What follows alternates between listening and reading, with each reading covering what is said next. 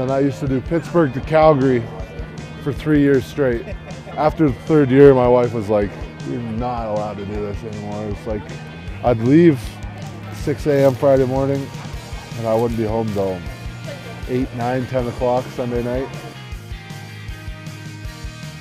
Accounting's kind of the same everywhere, but it's good.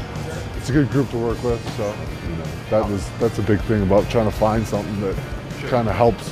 Unfortunately, lacrosse isn't quite there to be an only job yet. You just switch that one up. I should be holding the door for him.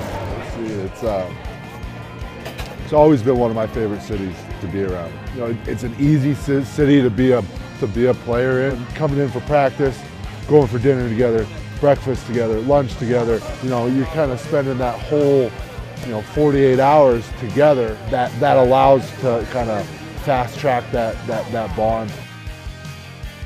Did you play basketball at all growing up? It's pretty sweet.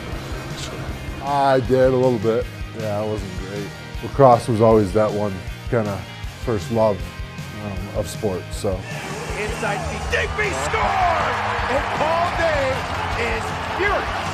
Right, this is our green screen where we do most of media day. There you go. You're a pro. I'm assuming you've done plenty of this stuff before, but Last one, just a goal celebration. Not much.